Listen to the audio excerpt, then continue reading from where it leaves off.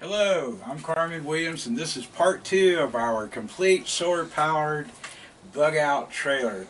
As I promised before, is to show you how I made my solar panel supports. So I'm just got a little small version for you, and I'll put it together for you. First thing you're going to need is 4 90-degree elbows, 2 T's that would actually be a half size bigger than the 9-degree elbows, and I'll tell you why in just a minute. And then 2 end caps. What I did, I have 1/2 inch PVC, and then I also bought 3/4 inch thin wall PVC, and you'll see how it all fits together. So here we go. You take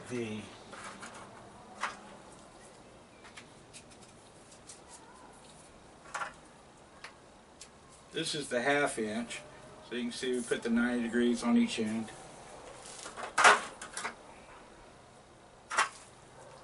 Same thing here.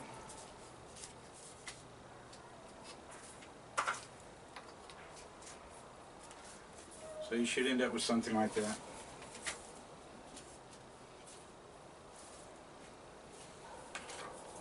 These are the sides going out.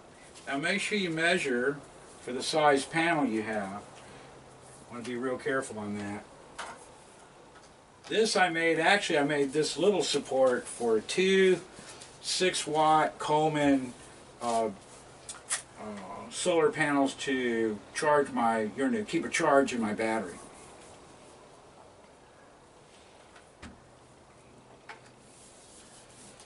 This all just goes together nice and neat. Now naturally you probably want to glue it.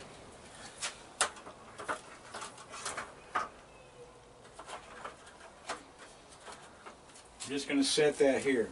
Now here's the 3/4 thin wall PVC. It just goes in like this.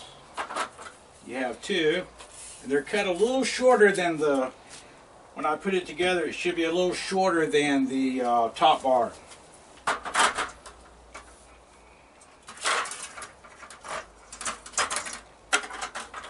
Take this, slide it over, just like that. Reattach. So now I should end up with something accordingly. Come on down. This is still the 3/4 inch. Now I want to make sure it's shorter than the height.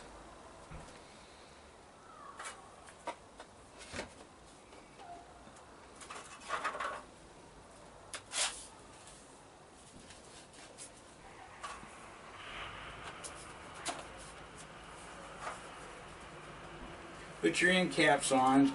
You don't have to have them. I'm doing it mainly just to keep water and mud and bugs out of it. And at that point in time, you are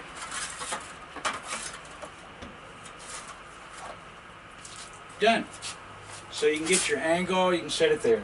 So for the larger panels, I'll show you what I did. I just did a bigger version using 1 inch PVC and 1.5 inch PVC, if you'll follow me.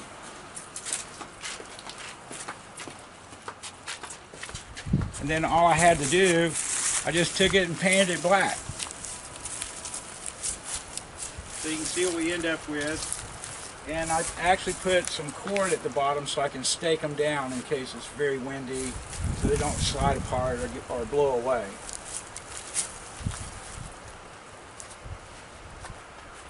That way you can easily put it at whatever angle you want.